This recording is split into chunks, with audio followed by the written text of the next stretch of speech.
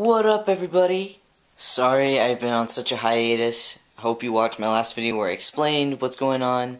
But if you didn't, here's a brief thing. My mom is having eye issues, and I've had to be her chauffeur, taxi driver, bus driver. I've had to drive her around to every place she's had to go, and she's had a busy week. Hopefully, tomorrow she can see and drive herself places, and then the vlogs can really get back on track. But yeah, we just got back from the gym. I had a Italian soda. That's like the perfect summertime drink right there. So what I'm gonna do right now is I'm gonna go outside. Our cars are super dirty, and I was gonna wash them last week, but we had my stepdad's motorcycle parked out front, and it was parked in between the two cars, and I didn't want to get that wet. So we're going to wash my mom's car and my car, and then yeah, that's what's going on today. Oh, but tonight we're going to see Harry Potter and the Deathly Hallows Part 2. It's going to be epic and awesome. I've already heard reviews from people that went to the midnight showing last night. They said it's beyond amazing. I'm really looking forward to it, and just a lot of people are saying it's the end of an era. It may be the end of the films, it may be the end of the books series, but for my generation, it's gonna be like the Star Wars for my generation. You know, it's gonna be like a series of books and movies that we show to our kids, and you know, and get them into it and whatnot. So I might be pissing off a ton of Star Wars fans, but I'm a huge Star Wars fan as well, but that's what I've been associating it with recently, and I don't feel like it's the end of an era. Like, I think it's kind of like the Harry Potter world might go underground for a little bit, and then it'll resurface, you know, in 10 years' time. So I'm gonna go out. I just realized I need to look up, so we have two theaters in my hometown. One is like your standard theater. The other one's a dinner theater kind of thing. It's a movie theater, and you can have dinner at it. And usually it only allows 21 and older because it serves alcohol. But there is a certain time where they do allow families to come in and see a movie. And I'm wondering if they're showing Harry Potter. So I'm going to look that up because we might go there instead. If not, we're going to go to the other one. Either way, I am seeing Harry Potter today, whether my family wants to go or not. So we're looking up the times. Alright, cars are washed. Dog has been walked. And now I'm gonna go shower and change, and then I have to drive my mom to a place yet again. So here we go. So tonight's vlog is going to be a little on the late side. I'll probably go up tomorrow morning because we're going to Harry Potter tonight, and we're going to the 9 o'clock showing, so we have to, yeah. Well, I could probably get it up. I don't know. We'll see. It's either late tonight or early tomorrow morning. Here we go.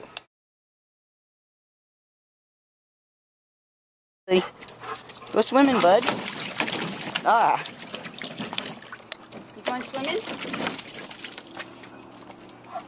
No. There's not a whole lot of water in there. There's not very much. I didn't want him to get soaking wet.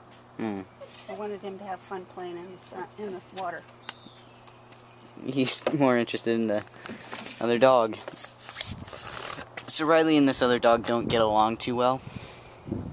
And we almost had a dog fight. No, we didn't. Don't even come close. Only because Charlie was there, he would have pulled you over. No, he wouldn't have. Riley, come here. You want to go swimming? Come here, bud. Go swimming in the water. Come on, go swimming. Come here, bud.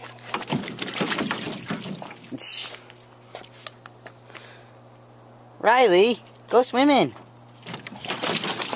There we go. There we go. There's a happy boy. Atta doggy. That's a good boy. Does that feel good? It's like I'm thirsty. It's like I really want to chase that other dog. I really want to get him. Riley, go swimming. You going swimming?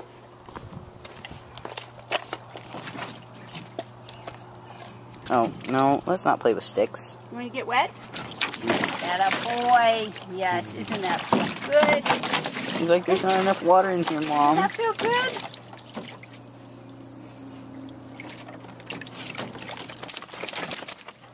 Feels more like a bath than a swim. Are you done?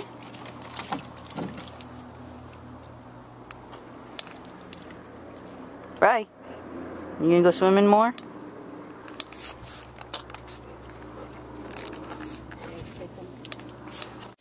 Whoa, I almost fell. My room is such a mess. So, I just got back from seeing Harry Potter and the Deathly Hallows Part 2. And I have to say, for a longtime fan like myself, from the books to the movies, is an emotional roller coaster. Not just because is the end of the films, is the end of the story of Harry, Ron, Hermione, Voldemort, Snape, Dumbledore, all of these characters that I've grown up with and learned to hate and love and dislike and all of that.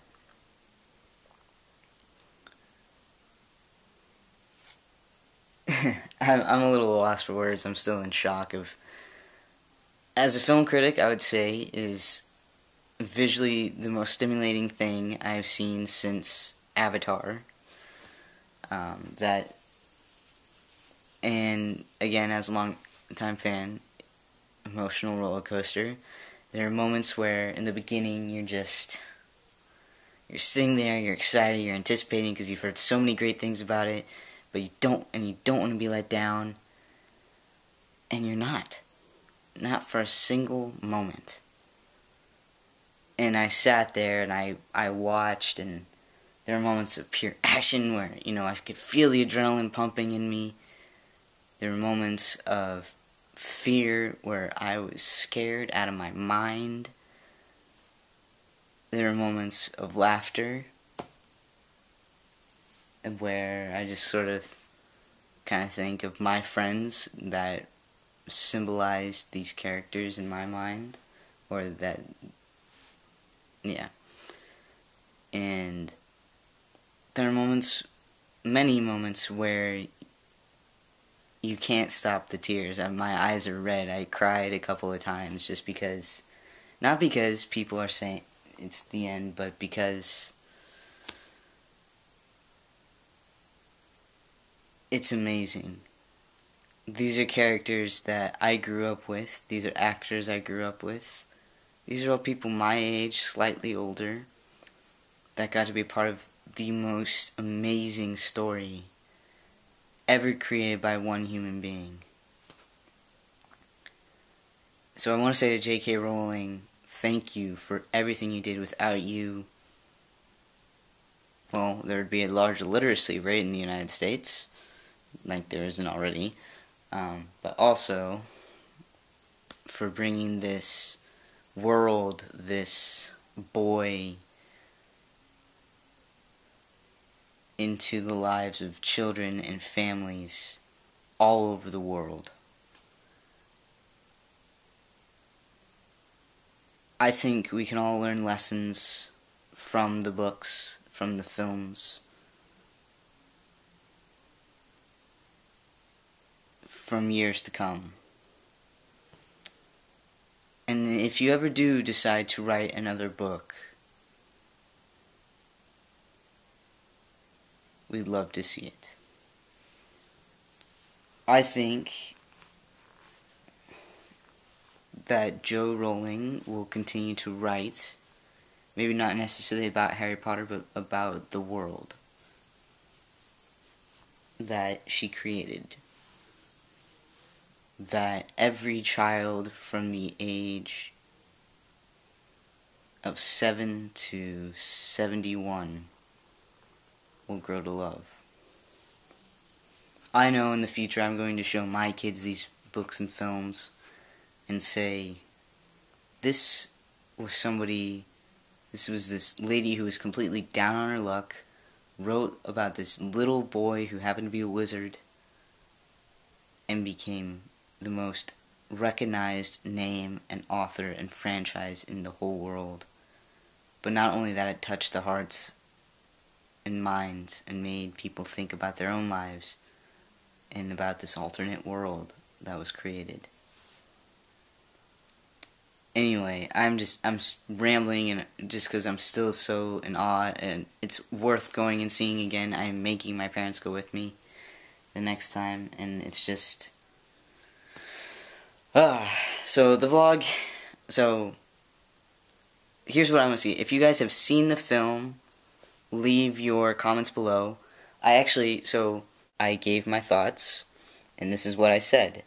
Harry Potter and the Deathly Hallows Part 2 is not only the most visually stimulating film I've seen since Avatar, but is also, for a longtime fan like me, an emotional roller coaster.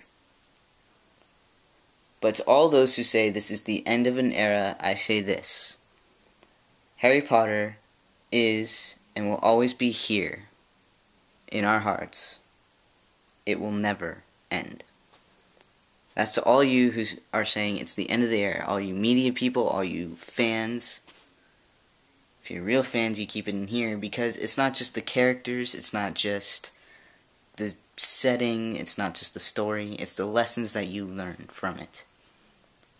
The whole theme throughout that story, throughout the story of Harry Potter, is love.